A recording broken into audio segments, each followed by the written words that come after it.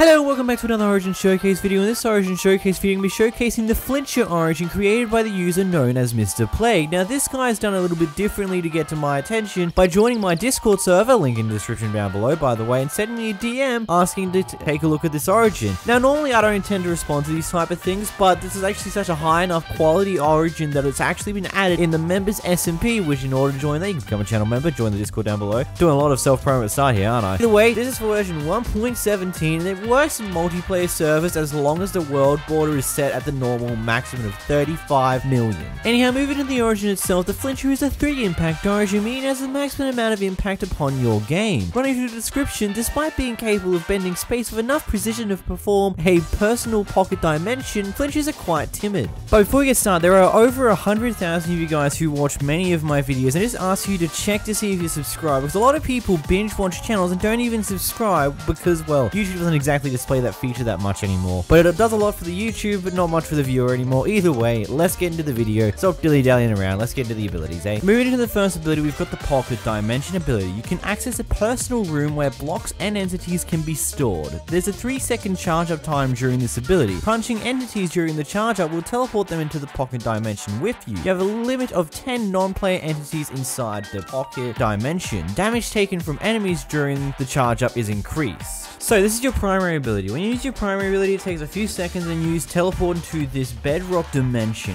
It's a 9x9 area that is the floor is made of bedrock. You cannot fall off to the side of it as it's blocked up completely, and this is the main reason why this does not work in a multiplayer world with like a limited world border. If it has a maximum world border, then that's fine, but that's because the Pocket Dimension gets put at a random cohort in a random dimension. I forget the exact precise knowledge that I was told by the actual creator, but practically it doesn't exactly work so well when you have a restricted world border. It's super easy to get any form of mobs in there. You just need to give them a love tap while you're in the middle of charging up a teleportation, but be very careful when it comes to hostile mobs, as you do take far more damage when you're in the middle of charging up your ability, mainly so you can't just use the charge up and the Pocket Dimension to escape a battle that you may have potentially been at the time. Probably my favorite use of this little dimension is either have some form of mini villager trading hall, or just it's your main massive storage area. Maybe a mixture of both. Have a few villagers in there, have a giant assortment of chests and stuff along those lines you can have and keep items in temporarily whilst you're on the move and out and about, and then store everything from it into your actual main base, and many different uses along those lines that ultimately can help you in your survival and ultimately become really useful in not having to go back to your home base too often, as you can carry so much on you without it being in your actual inventory, crowding up space.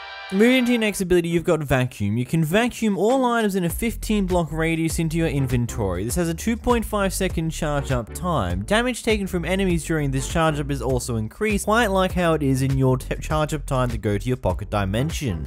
Now with this ability here, this is kind of more of a specific use case scenario, as there's not going to be very many opportunities where you're actually going to need something along these lines, but this ability does exist for the case that you might need it. Off the top of my head, I can't exactly think of a good reason to have it. Maybe potentially to clear out items that are clogged up in your farm, like in your system and stuff like that. Let's say using water streams and there's a lot of items clogged up somewhere. Maybe it can be used to clear out that or something along those lines, but I'm not exactly too sure on what use case scenario this would have, because unless you've got a million items around you in a circle-like formation, it's going to be quicker just to walk over to the items and pick them up before it would charge up and actually summon those items towards you. See what I mean there? It's like, it's got a very specific use case scenario, but it'll be really good in that specific use case scenario. It's just only got that scenario. And again, because it's the same kind of thing as the main ability where you charge up to use the ability, charging is when you're at your most vulnerable point, so you can take more damage.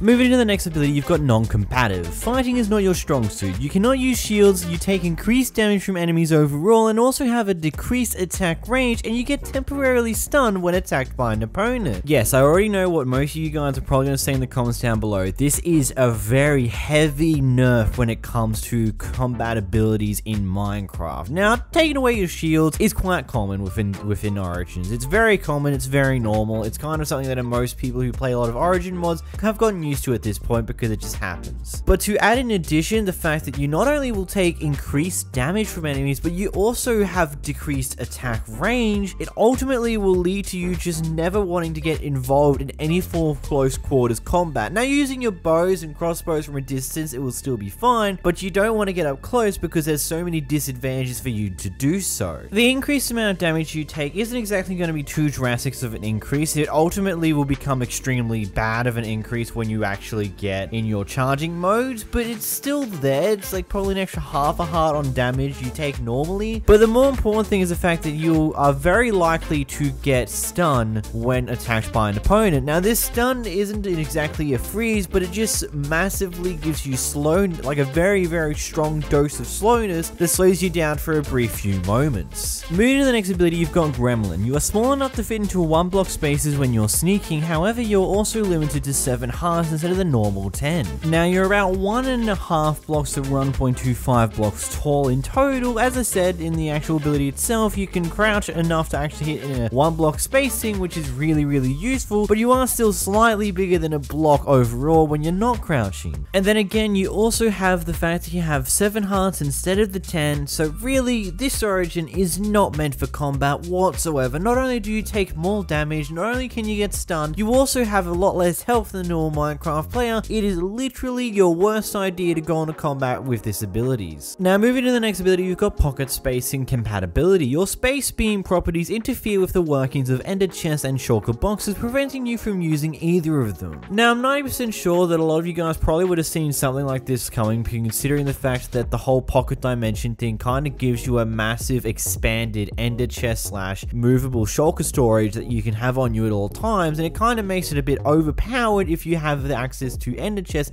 and shulker boxes still. So what the origin creator has done here is removed all access to that and pretty much makes it so that you kind of have to use your pocket dimension as some form of storage area and nothing else much more, mainly because of the fact that you lose access to Ender Chests, shulker boxes, both of which are super duper helpful when it comes to transporting large amounts of items and keeping good valuable items hidden away in a chest so you don't lose them when you die, but they're just in case you need them at a moment's notice. Moving to the next ability, you've got Wandering Soul. You are nomadic by nature and have adapted to exhaust slower than the normal Minecraft player. Your spirit is restless, relocating you in a 100 block radius around your spawn point when you respawn. Slow moving hunger, yay, you don't have to eat as often. Ultimately, it's one of those abilities you don't really have to acknowledge too much, but the other half of it where you will spawn randomly within 100 blocks of where you're meant to spawn is going to lead to some very interesting spawning spots. From my testing around, you can potentially spawn underneath in a cave somewhere. You can spawn just like 100 blocks away from your house. You can spawn pretty randomly in a random location within 100 blocks of whatever bed you'll put your spawn at, but if you do it at an actual spawn point, the world spawn, you're going to be further away from the actual main spawn area, which is just funny to me.